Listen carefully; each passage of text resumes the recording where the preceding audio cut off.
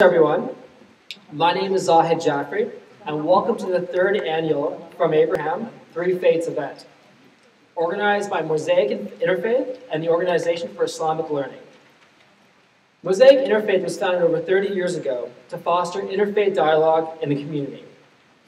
The co-chairs of Mosaic Interfaith, who I'm sure are no strangers to many of you, are Ghulam Sajjan and Fran Isaacs, and they've been running these programs for decades. The Organization for Islamic Learning was founded 15 years ago with the basic objective of promoting religious dialogue. The objective of the seminar today is to promote dialogue and open lines of communication for all persuasions. The topic is religion killing us? Together we aim to address the growing grassroots concerns about the perceived connections between violence and religion.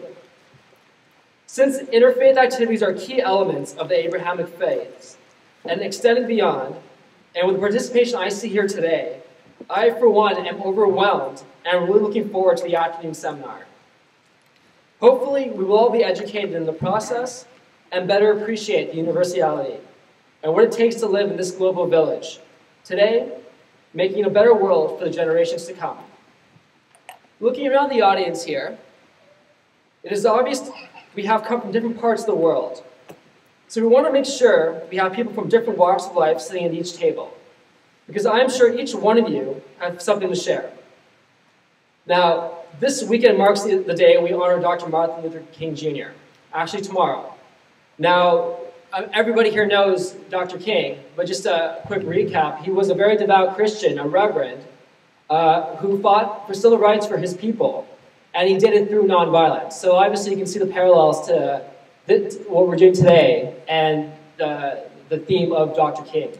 So on that note, and with that esteem, I'd like to invite Jagmohan, he might be a doctor, Jagmohan Singh to give us a small presentation honoring Dr. Martin Luther King Jr.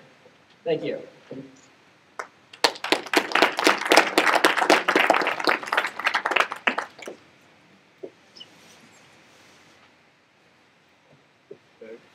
Good afternoon, ladies and gentlemen, and it's an honor to be here.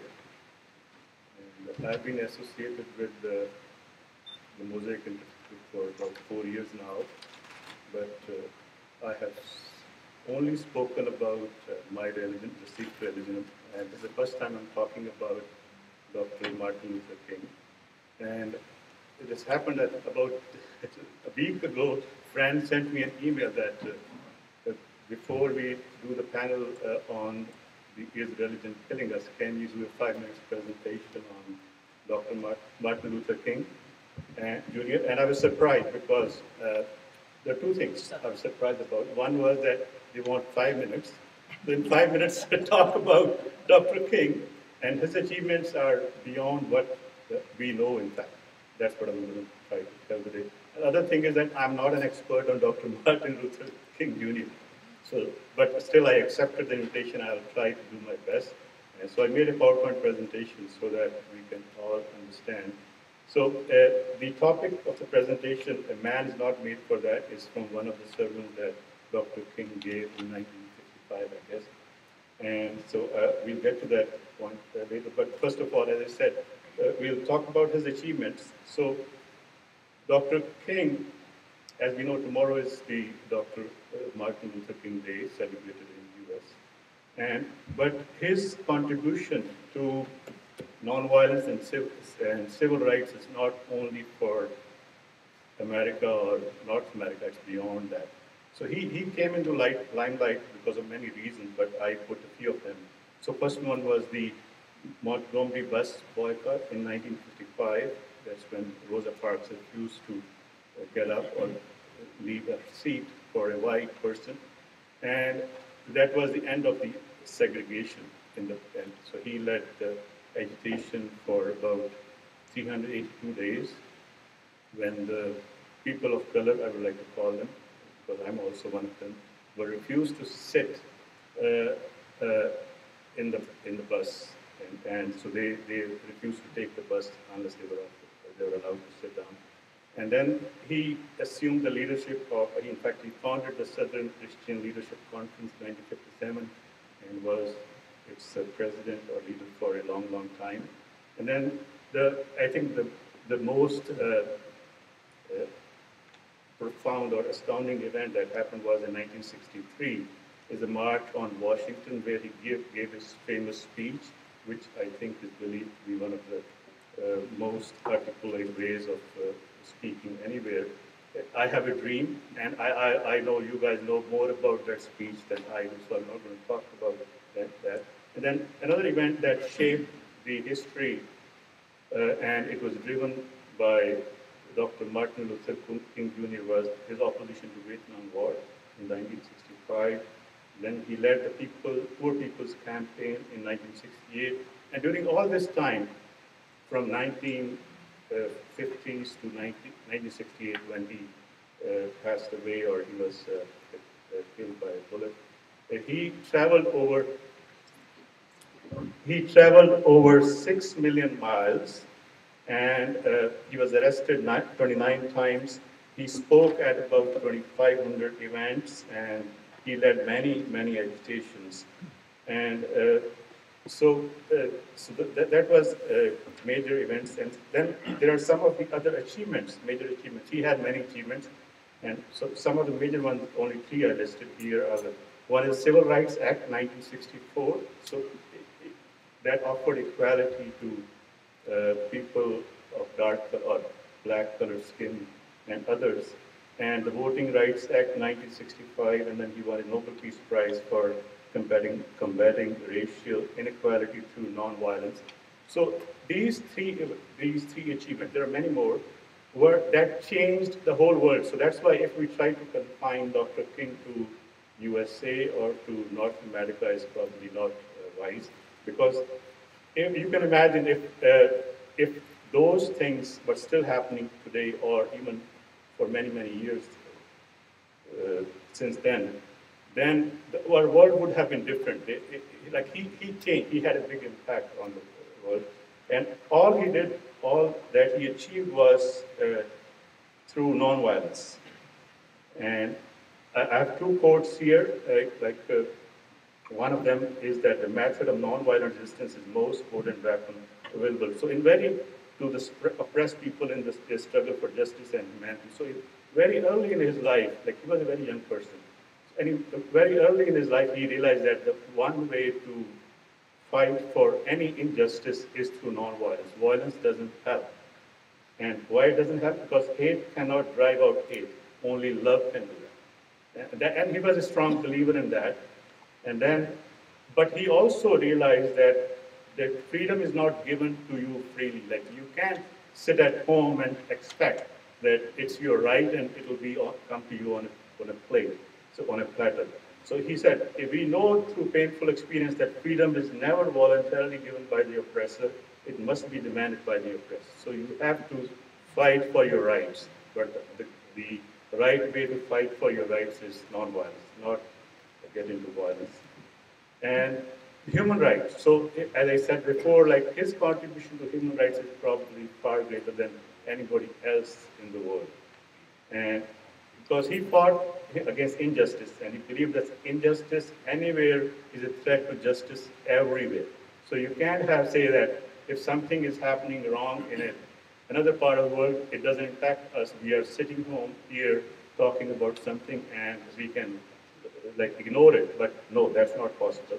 And then the one quote from his speech, that I have a dream that my 4 little children will one day live in a nation where they will not be judged by the color of the skin, but by the content of their character. So he fought for the equal rights of all the people, and not only for his people, if you want to call them. And then another quote is, the freedom is one thing, you have it all or you are not free.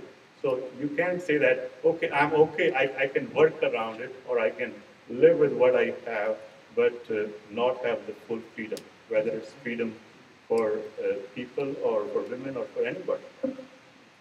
So those were 2 major areas of his work during his life, and the topic that I chose for today's presentation, Man is Not Made for That, is from one of his sermons.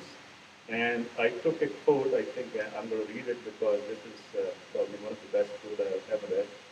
He said, man is not made to dwell in the valleys of sin and evil. Man is made for that which is high and noble. When I see how we fight vicious wars and destroy human life on bloody battlefields, I find myself saying, man is not made of that. So that also relates to our topic today, is religion killing us? The relationship between religion and violence that's happening all around the world. And he continued, when I see how we live our lives in selfishness and hate, again I say, man is not made for that. When I see how we often throw away the precious lives that God has given us in righteous living, again I find myself saying, man is not made for that. So what is man made for? My friends, man is made for the stars, created for eternity, born for the everlasting. Man is a child of the Almighty God, born for his everlasting fellowship. That's what man is made for, not for injustices or doing injustices or dreading them or for violence or for any type of stuff that's going on. My time is up, so thank you so much.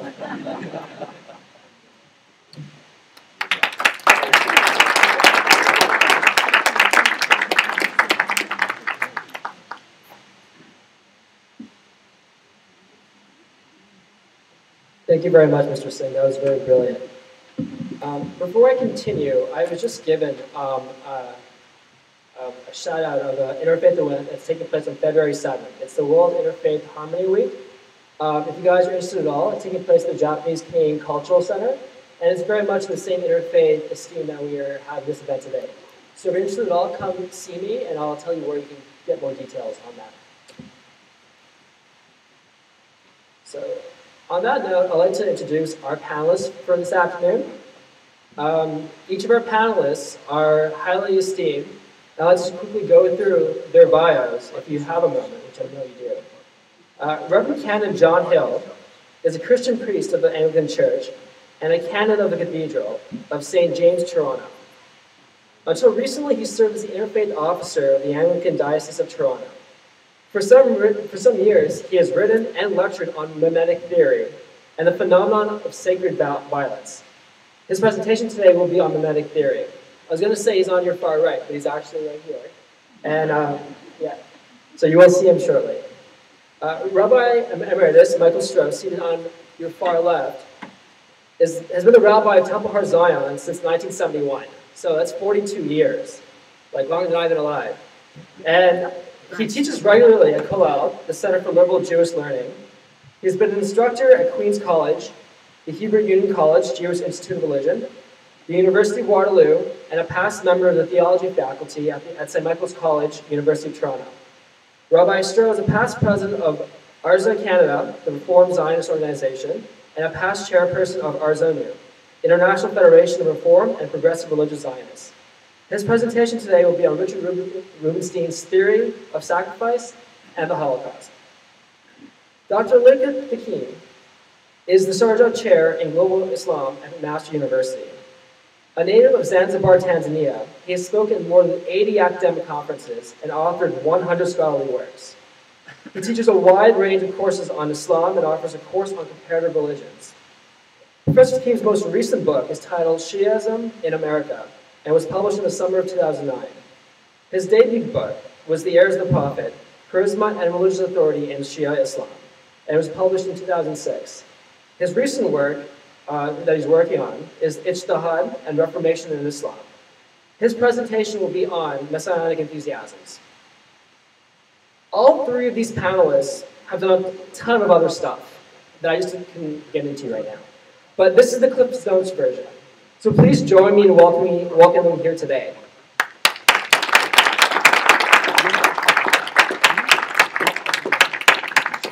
On that note, I'd like to introduce Reverend John Hill. Thank you.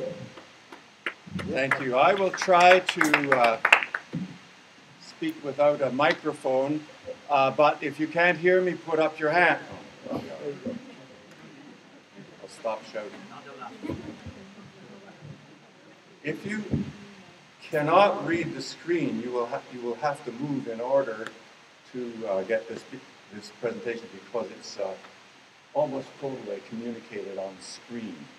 Do we need to rotate? It's fine here. You okay there?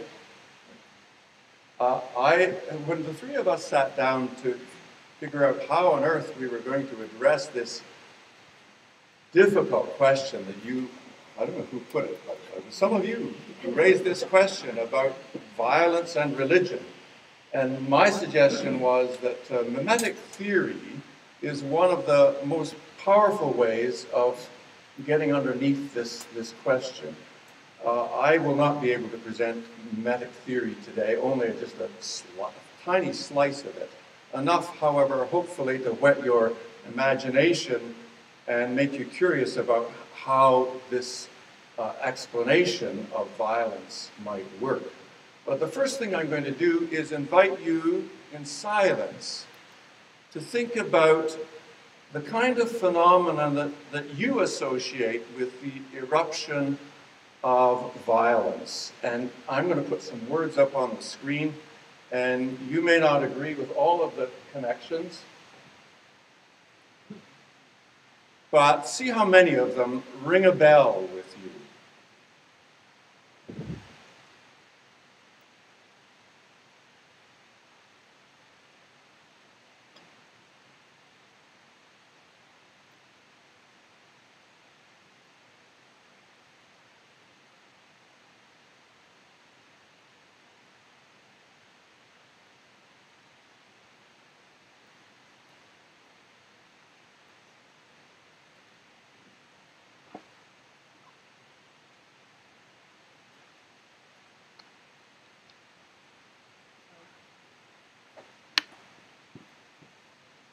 So I want to talk to you about a small part of mimetic theory, and the first part is about individual personal relations. Although I've put up on the screen a different word, which is a word that's characteristic of practitioners of this theory, interdividual, which suggests that there really is no such thing as an individual. We are all of us interdividuals. Our lives are formed by our relationships. Now, mimetic theory is about miming or imitating, although it's a particular kind of imitation that we have in mind here. It's the kind of largely unconscious imitation that happens. Here's just a very simple example of desire that results from imitation. Now, when I use the word desire, I'm not thinking of, bodily instincts or needs. I'm talking about the desires that we didn't always have, but have somehow developed. And we like to think that they came from us. I need an iPhone because, well, it would be so useful. It would help me with so many tasks that I otherwise can't do quite as well. At least that's what I tell myself.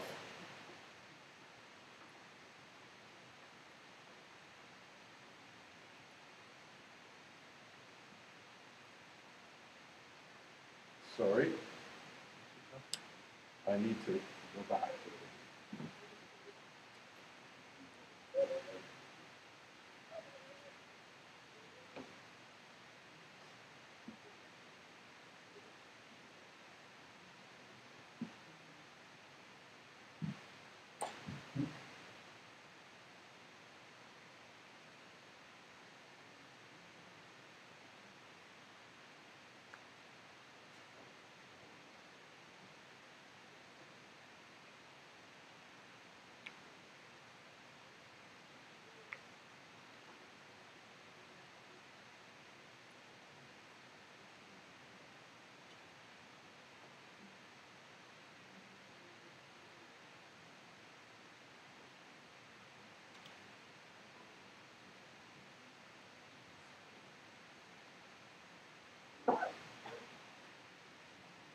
My apologies.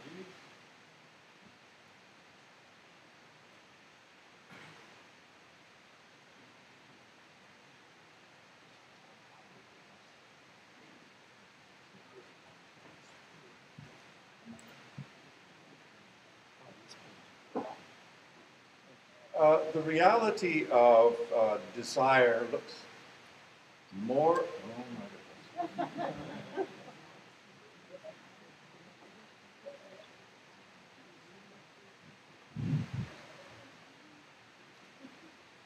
The reality of desire looks more like this. That is to say, I didn't know I wanted an iPhone as badly as I do until I noticed that you had one. Why is this? Well, this is in fact the fundamental formative factor in all of our lives from the moment we're born. A child born into the world has no sense of him or herself, has no way of communicating except by learning to imitate. And the desire to imitate is really the desire to begin to have a being.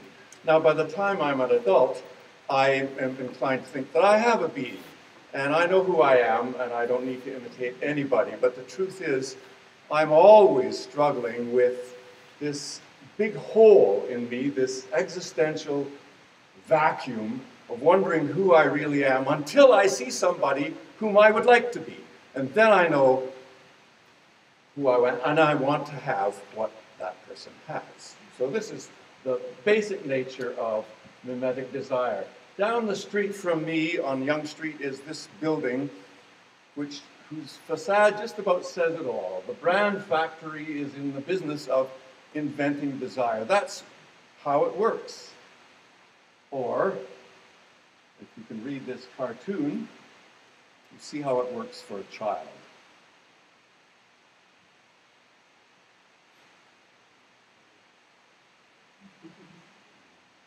This is how advertising works. Growing up, especially as a teenager, I remember all the anxiety I suffered about whether I was a real man. How do you know what a real man looks like? Well, the Marlboro advertisement tells you what a real man looks like. So all I need to do is learn to smoke, especially Marlboros. What is a real woman like? Well, advertising will tell you that. And this is an interesting advertisement. I don't know what it's for, but you can see that she is desirable because she's considered desirable by a whole host of men who are not individually attracted to her, except for the first guy. All the rest are falling over one another to imitate the first one. Now, as I said, a child grows into a human life by imitating the models who are its parents. And this is a very good thing. And in fact, parents are normally not threatened by their children's imitation. They're really delighted by it.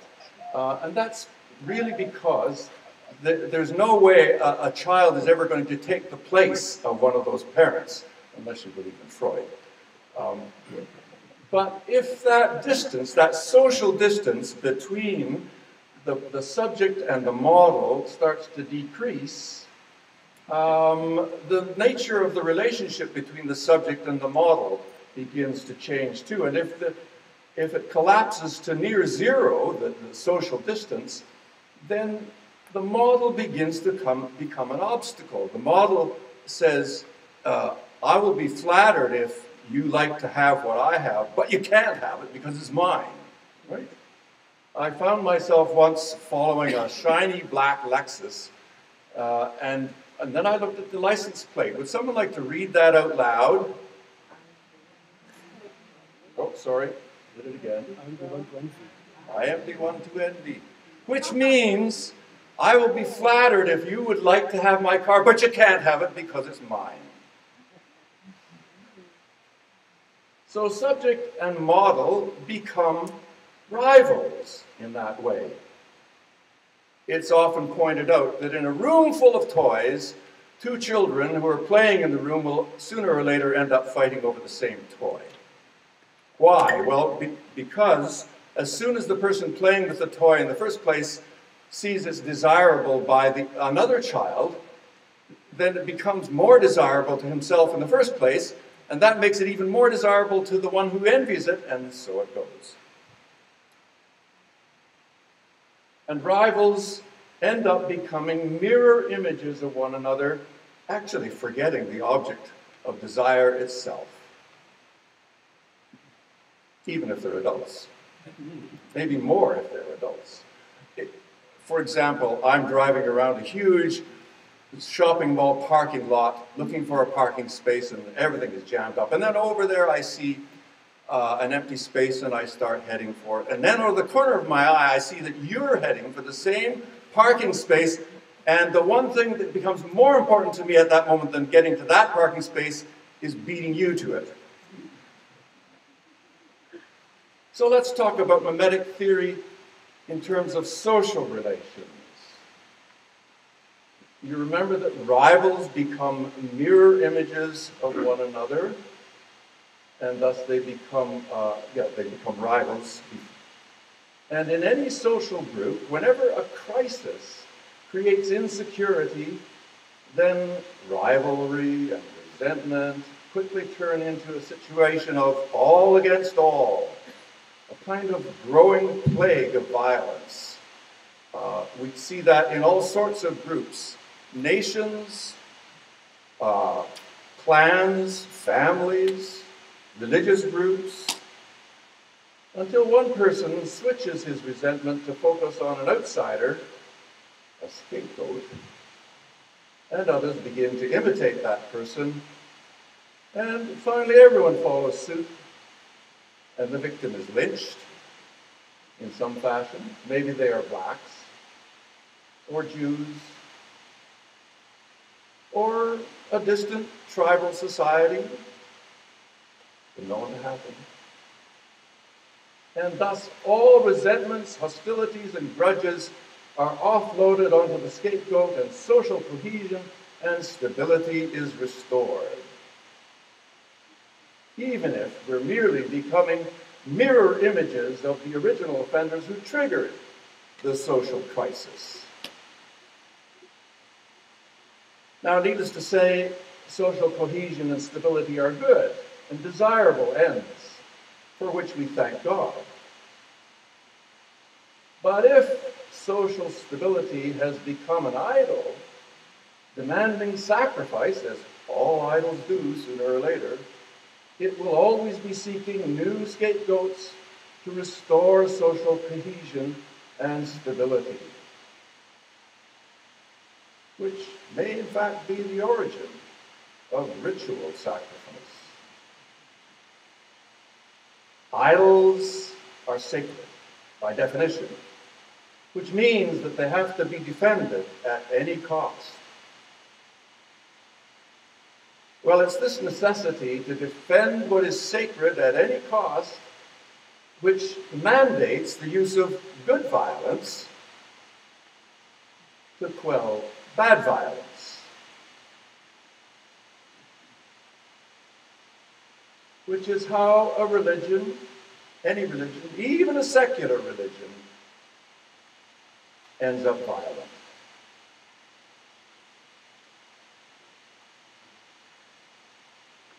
So here's the question.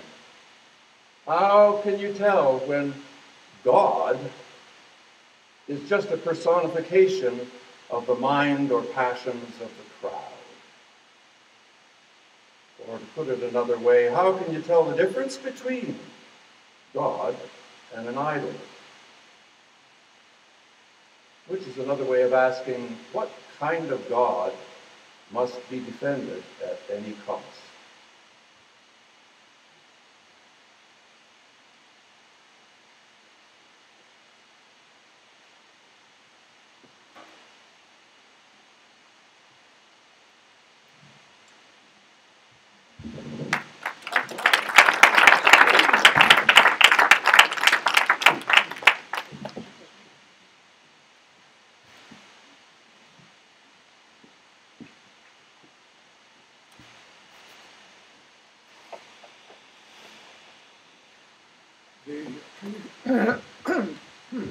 That makes a difference.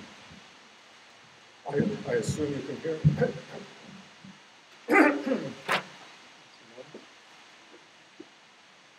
This reminds me of a scene in a movie with Charlie Chaplin. Thank you very much.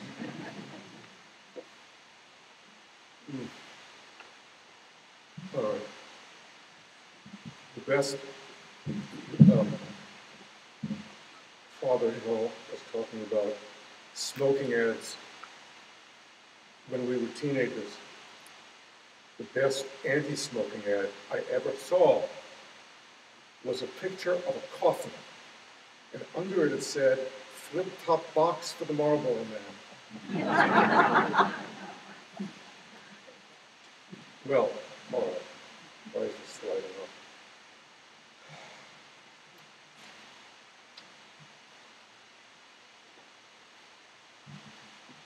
A couple of days ago, my wife Celia and I were riding in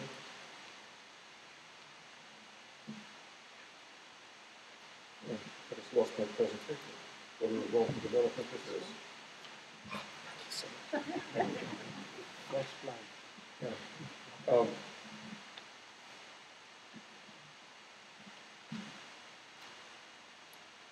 A couple of days ago, my wife Celia and I were riding in the car with our 4-year-old granddaughter.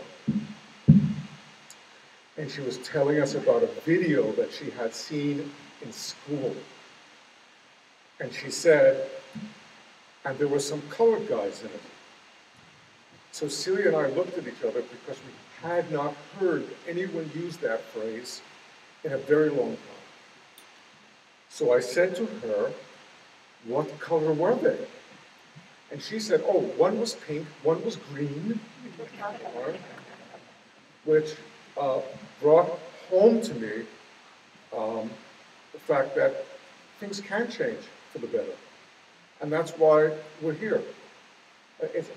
When she said it, and knew nothing about how it had been spoken in the past, I recognized that things had really changed.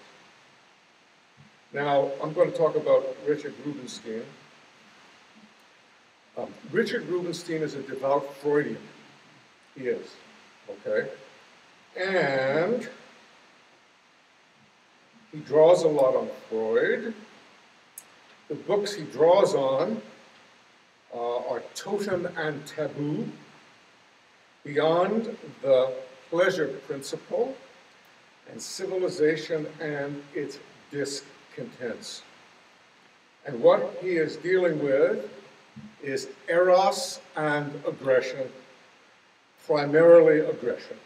By the way, if I use any terms or say anything you don't understand, I would appreciate it if you would keep it to yourself.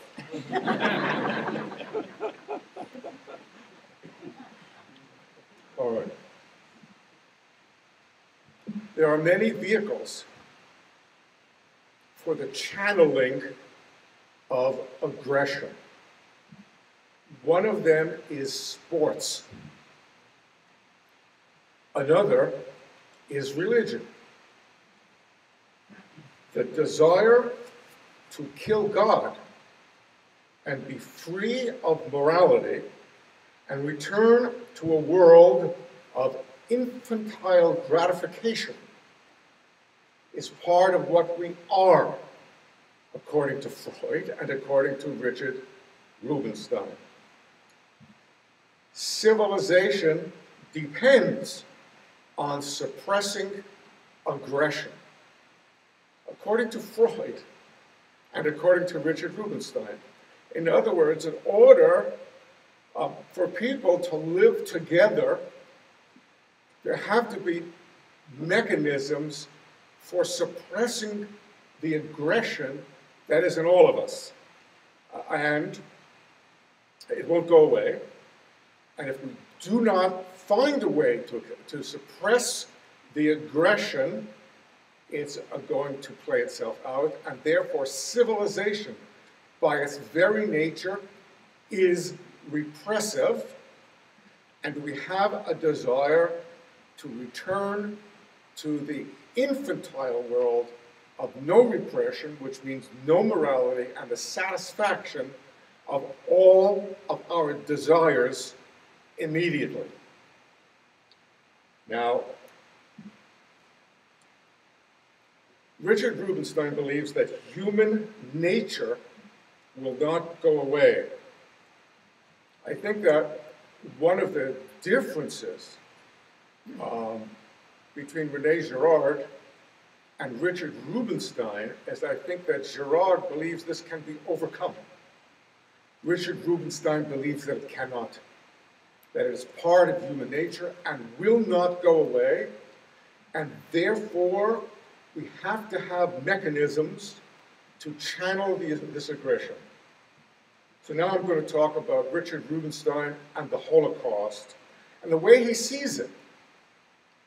First, our rationalist culture since the Enlightenment removes ways to channel aggression that society had, to a great extent in religion, which our rationalism since the Enlightenment believes is superstition and does away with it.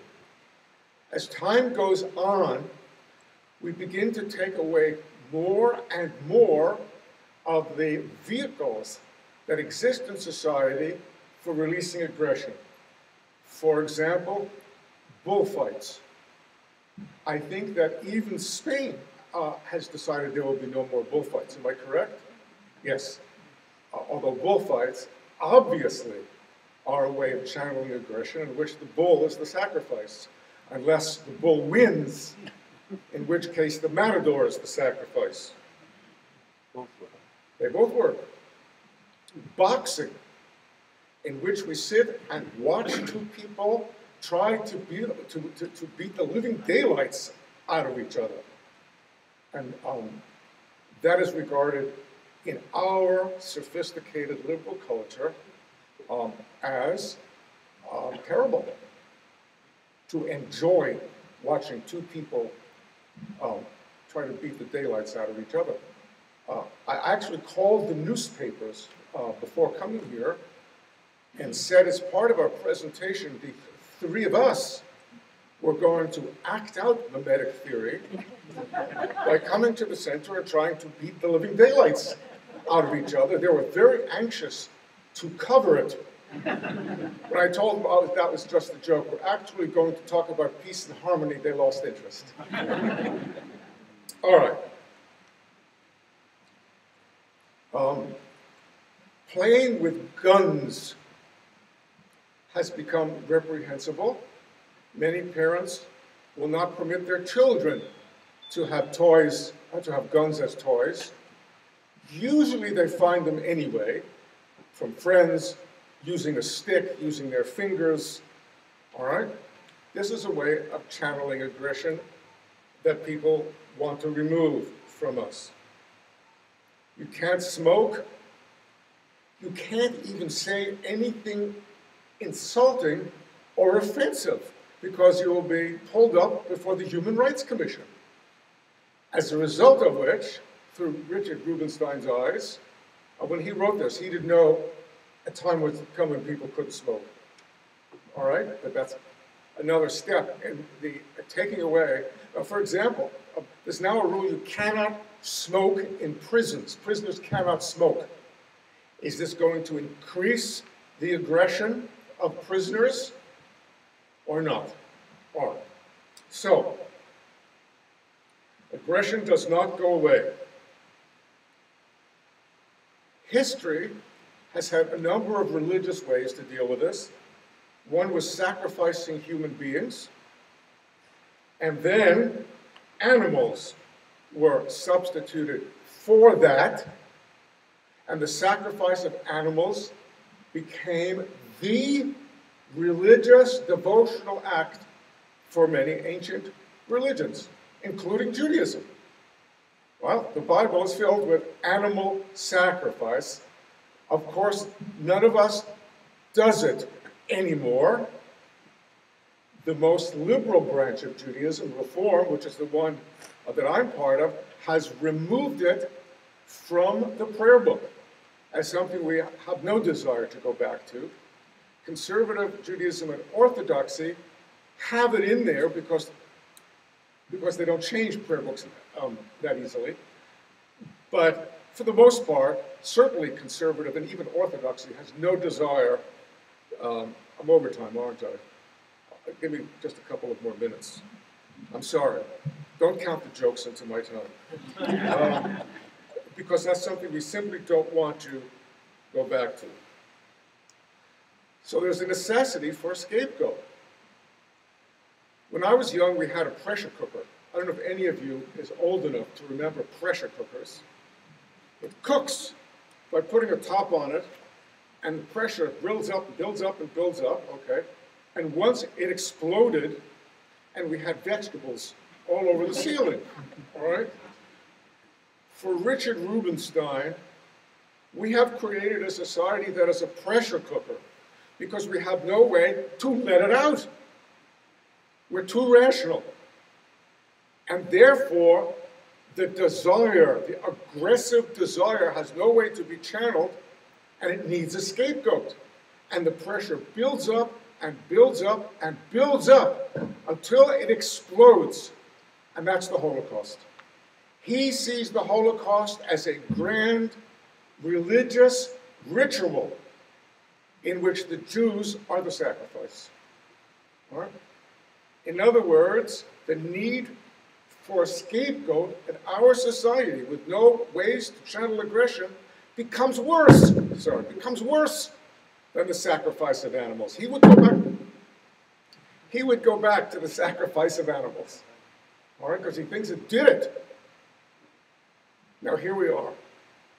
Can we overcome the need for a scapegoat? Or is it necessary for us to invent some kind of scapegoat to channel our aggression that will be the least harmful kind of scapegoat we can think of? Thank you.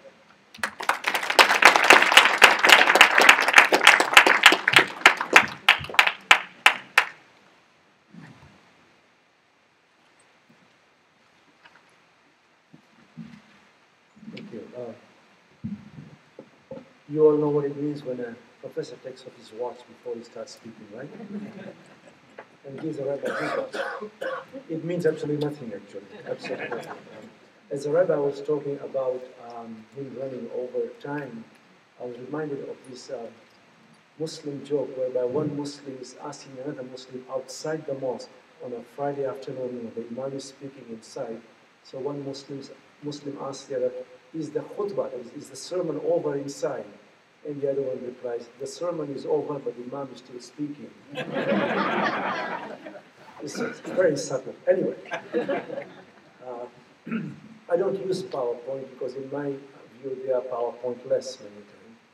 That is the point. Anyway, human beings strive to attain the ideal in the real world. At the personal level, this is often translated into creating the perfect man.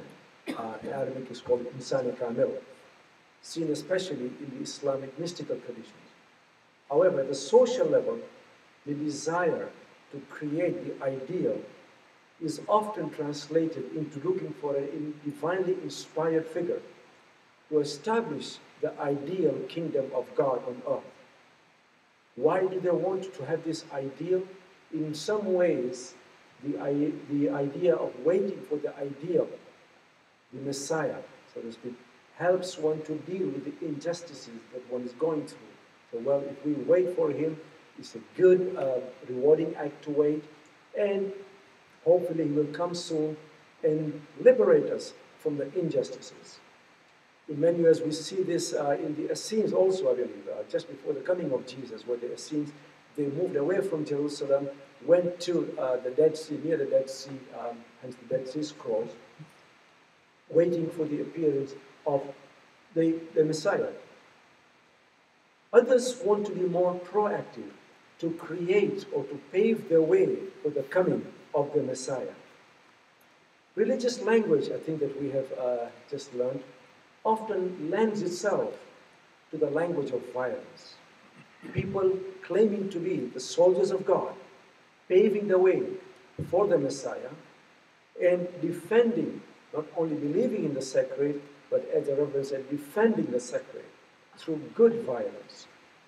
A good model in our own time will be the Iranian Revolution, whereby in the eyes of many at least, Khomeini, Ayatollah Khomeini, was paving the way for the coming of what Muslims believe, we'll talk about this a bit more later on, the Mahdi, the rightly guided one, that is the Messiah.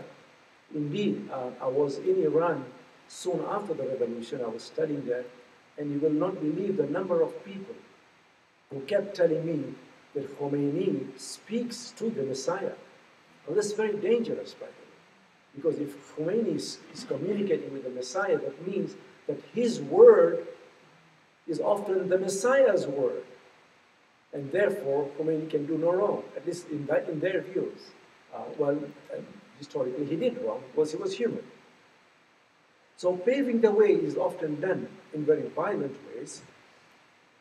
The term Messiah, for our information, comes from the Aramaic Messiah or Mashiach, the anointed one, smeared with oil.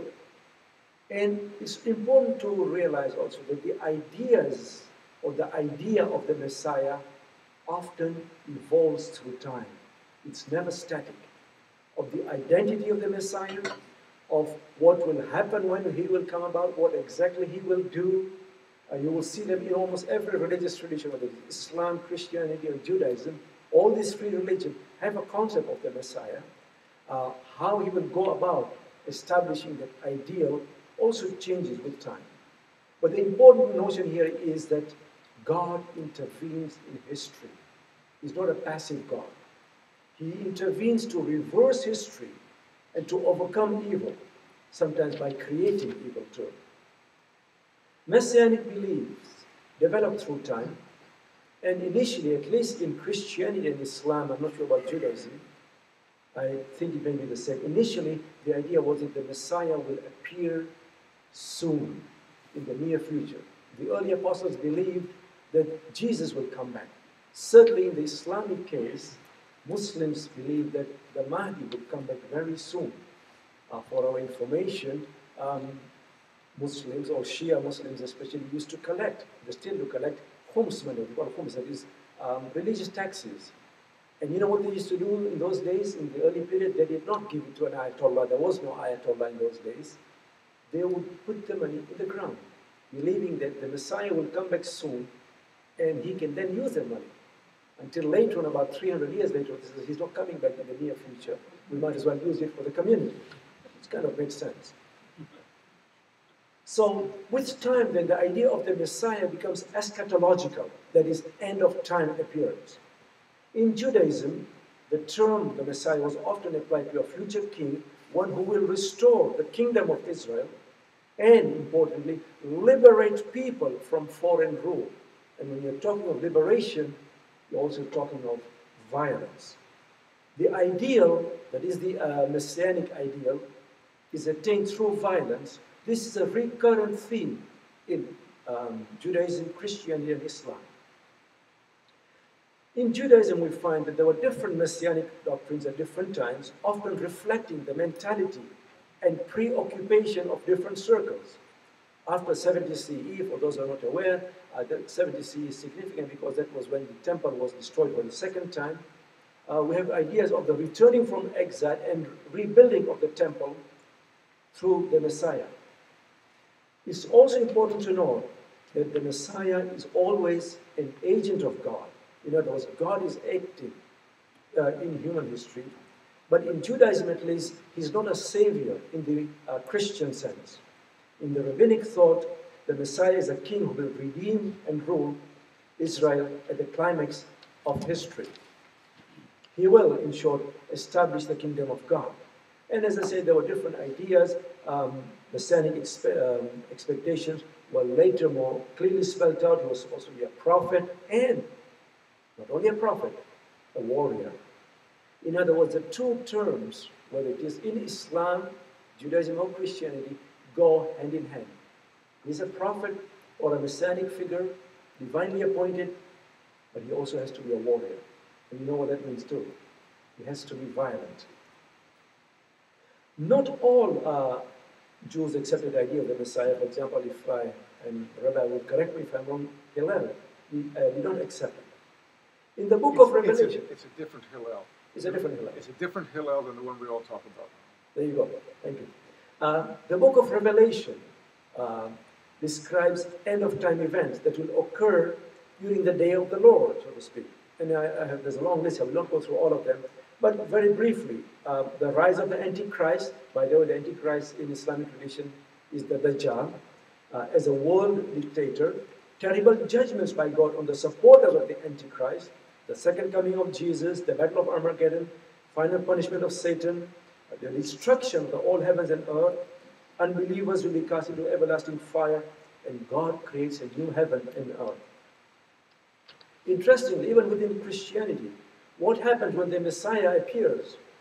He will shed blood in the name of God, at least in some tradition, not in all. He will convert and slaughter the Jews. As I said, not all Christians are agreed on this, nor are they agreed on the sequence of events. And it is here that we get the idea of the millennium, by the way, from the Latin 1000, taken from a passage in the book of Revelation. The ideal society whereby there's peace, freedom, and rule of the righteous is realized through the Messiah. The entire race, according to this understanding at least, is converted to Christianity, including, of course, the Jews. A millennium of peace and righteousness follows. Let's turn to the Islamic tradition. We see all this in these traditions that there is a lot of violence when the Messiah comes in one form or another. In the Islamic tradition, the Messiah is called the Mahdi. The term Mahdi, by the way, means one who is rightly guided. Rightly guided by who? By God. Interestingly, the term Mahdi does not occur in the Quran at all. And certainly even in Judaism, I know that in the Old Testament, in the earlier periods at least, the idea of the Messiah was more restricted, or it is different from later. It evolved with time. In any case, even in the Islamic tradition, the Messiah is not only the Mahdi, he's also the Qa'im. And Qa'im, by the way, means one who stands up, literally. One who rises. What does he rise against? Rises against the forces of evil. And when he rises, there's obviously going to be violence. So, he is a restorer of faith. But not only does he appear and rise, he also brings in a new order. And he does this by destroying the forces fighting, in the fight against the forces of evil. Although the purpose of the Messiah in Islam is not war, it is the eradication of war, but he does this through war. Now, by the way, in Iran, at least some scholars are reinterpreting the whole idea of the Messiah. That yes, he will appear, but he will convert through dialogue, not through war. Because Islam cannot be imposed through war. But this is a more recent reinterpretation of the earlier tradition. So, through the Mahdi or the Messiah, we see a transition from the history of struggle, suffering, and affliction to a future of spiritual and physical bliss, to use a distinctly Jewish term, where the lion will lay down with the lamb, so to speak. Also, salvation is tied to the idea of the Messiah. That if you do not believe in him, you cannot possibly be saved, at least in the Islamic tradition. Again, you find the identity is not clear, and the idea evolves through time. My time is also running out. Within the Islamic tradition, there's two concepts of the Messiah. One is the Shia tradition, one is the Sunni tradition. Interestingly, there have been more figures claiming to be the Mahdi in the Sunni tradition than in the Shia tradition. Simply because in the Sunni tradition, is someone who's out there. He will come later on. We don't really know. Therefore, the Sunnis will never, ever pray for the Messiah to come. You'll never find in the Sunni mosque say, oh God, please hasten the appearance of the Mahdi. Never. But you'll find this in Shia Islam, because in Shia Islam he's already born. They are merely waiting for him to come. So whereas the doctrine of Messianism is there in Sunni Islam, it's not central. Because it's not central, it's a vague figure. We've had many, many figures through history who have appeared claiming to be the Mahdi. One of them was in Khartoum, if you've seen the movie General Gordon of Khartoum, whereby a person claiming to be the Mahdi actually rises and kills the British Viceroy in Khartoum. Another one was Juhayman in 1979, where they were in the Grand Mosque in Mecca, which was taken over. Do you remember that? Yeah, I was there actually. I just missed it by a week, luckily. But Juhayman claimed to be the Mahdi and wanted to overthrow the Saudi regime. So many people have claimed to be the Mahdi, and that is accompanied with uprising and shedding of blood. Finally, Jesus in Islamic eschatology is an important figure, but he is not the Mahdi, he is not the Messiah. So actually Muslims are waiting for two figures, not one. The Messiah, the Mahdi, and Jesus. In the Islamic tradition, again, there's a lot of vagueness in this. Jesus will descend in the Holy Land, he will go to Jerusalem. Interestingly, in the Islamic tradition, he will break the cross, not uphold it, to show that he was not crucified. Not only will he go to Jerusalem, he will join forces with the Mahdi, although he'll be secondary to the Mahdi. So the Messiah is given a more prominent figure, or more prominence in Islam than Jesus is. He, that is Jesus, will establish the rule of justice, and the coming of Jesus will herald the Qiyamah, that is the hour, the end of time. Thank you very much.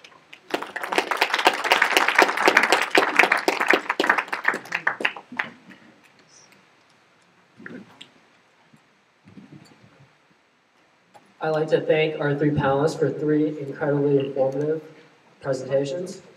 And now I'd like to turn to you. You guys are all been divided into tables. And for the next few minutes, I want you guys to just discuss what you've heard and share your perspectives, ask questions, just basically talk about the last 45 minutes.